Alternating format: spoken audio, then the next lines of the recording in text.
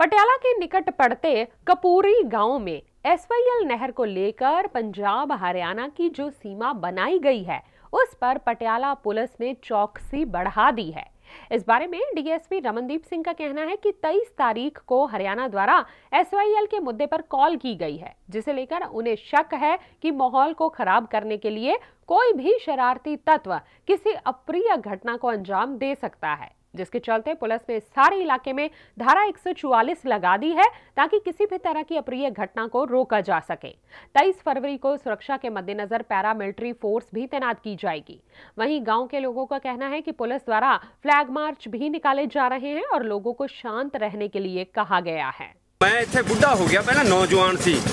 जब तो ये नहर का काम मतलब